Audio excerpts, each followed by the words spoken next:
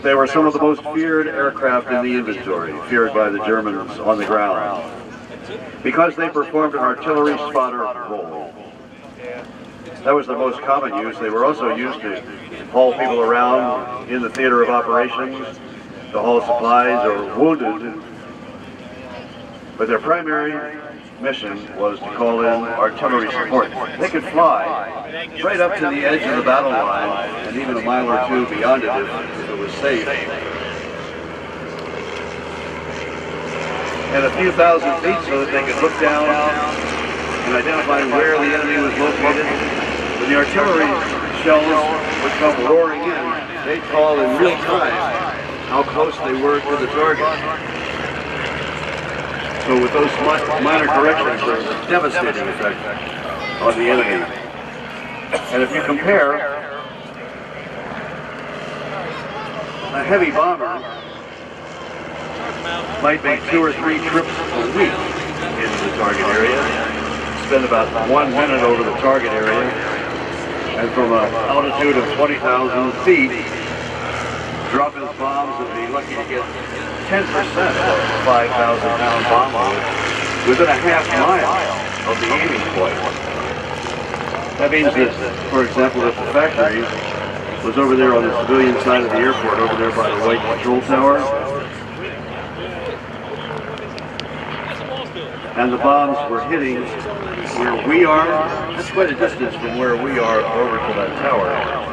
But that would be considered on target. And that's why they would get so few bombs on target. They would send out 700 bombers and 500 fighters on a mission.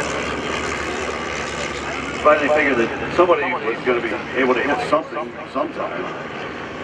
The Army Air Force estimated that they sent out 60 bombers and risked the lives of 600 men for every bomb that actually hit the target.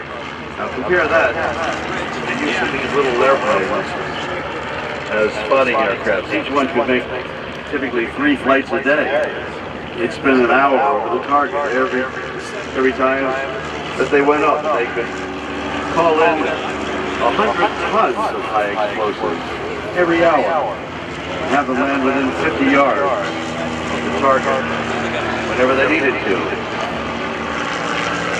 The Germans were so afraid of the little cub that in 1945, when they were so desperate for men, they offered a 10-day furlough to anyone who could bring one down.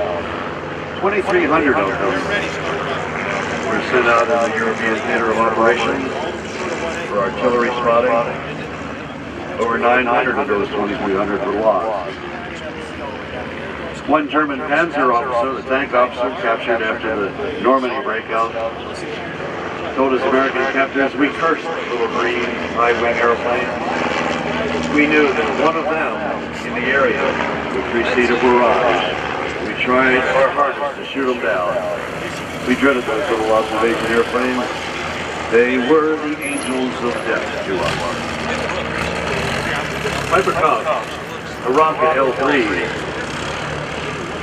Stinson L5, All the small birds, called L birds, were liaisons, weren't even armed. However, the pilots were armed. They carried 45 caliber pistols, sidearm. And in fact, the last shoot down of a Luftwaffe aircraft in the war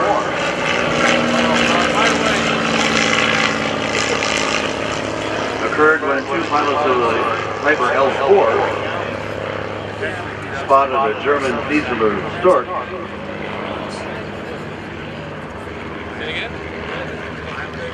A German liaison airplane, and they took out their 45s and stuck them out the window, and they shot down the Dieseler Stork. It happened about just after VE Day, so the war was over.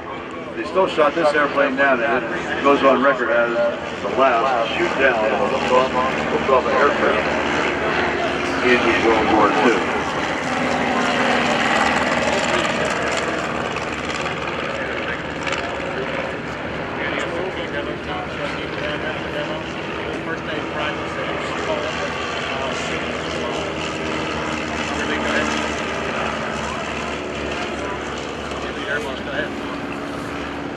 And although they tried to shoot them down, these are airplanes that are covered in fabric. The wings and the fuselage are covered in fabric. The bullets would go right through it. And unless they really hit a critical part of the engine, the airplane would keep on flying and get back home. High-speed fighter aircraft would overshoot these grasshoppers. They were called grasshoppers because in the early days when the Army was trying to figure out if they really wanted to have these airplanes, they had field trials down in Tennessee, and out in the fields, these little airplanes were showing what they could do, particularly as artillery spotters. And the one general that was watching this watched a fairly bumpy landing on one of the aircraft, and he said, they jump around the field like grasshoppers. Well, the name stuck, and it stuck to any of the liaison aircraft, the light aircraft used for this purpose, able to take off just about anywhere. They were also very, very effective as airborne ambulances because they could land right where the injured were, out in the field, load them on board, and off they go to the hospital. In one of the grasshoppers.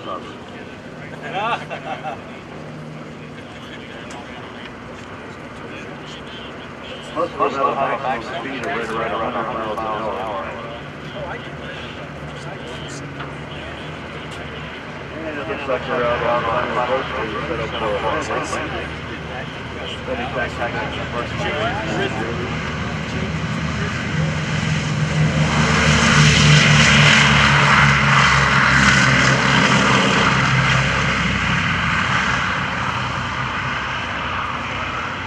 Very smooth, very nice takeoff by D-17.